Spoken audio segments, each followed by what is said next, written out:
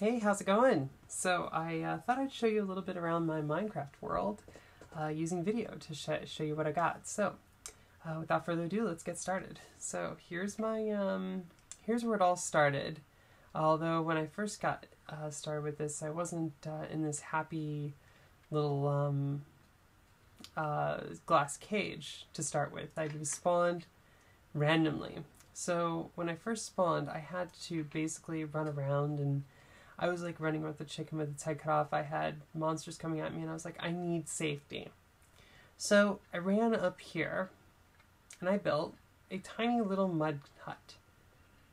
Now, it didn't have these stairs back then, of course, but as you can see, the mud hut has grown considerably since then. And this is my cabin area, so let's go inside and take a look. This first room is the actual place where I first had my home. The back wall used to be about right here, where this wall is here, and it's stretched up here. The back ceiling over in this corner used to be a little skylight made of mud so that I could actually see up to the sky. This was before I knew how to use torches.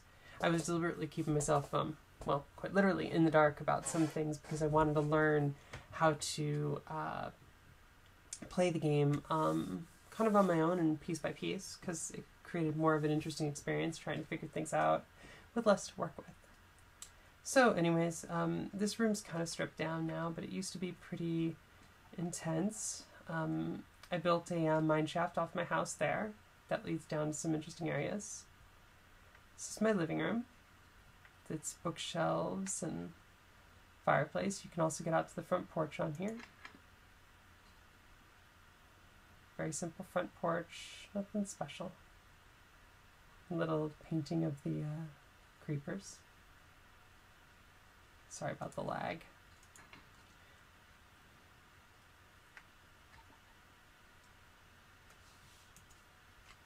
Let me see if I can fix that lag real quick.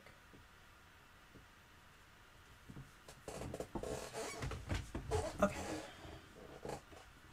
Yeah, it seems much better. This is my loft. From the loft, you can either get roof access, which is where you can go to like see the roof, watch the sunset, all that kind of cool stuff. I love the new effects in 1.2. The other thing you can do in the loft, no, I don't like that there. I'm going to take it out. I keep modifying my houses as I go along, you know? Let's come into my greenhouse. Now my greenhouse is an actual, honest to goodness greenhouse. It's actually got, you know, plants and everything you can possibly want here.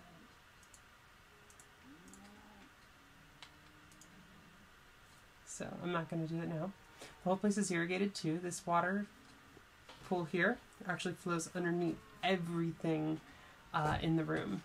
So you get, everything in here is getting constant water supply, and it's just great.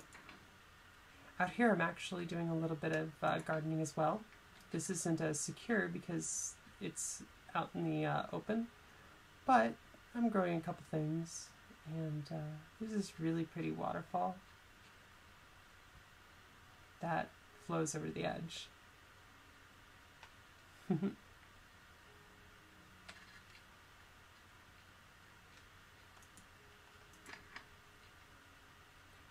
So my cabin's pretty simple. It's just something I kind of threw together with my first adventures. Now what's awesome is what I built next. And I mean, the caverns I built weren't that interesting, really. I mean, it was just caverns. What I built next was my castle, and eventually I came back here with a subway. So there's the subway system. You step on this button and a car appears. You jump in the car and away we go. And this is pretty hands-off for a little while.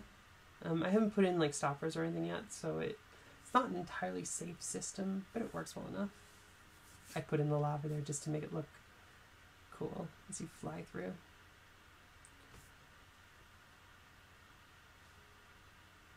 Most of these rooms that you're flying through are actually natural caverns, although I did tear up some of them. There's also, to get bearings, you'll notice there's several surface access tunnels. And here we are coming in the castle's subway room.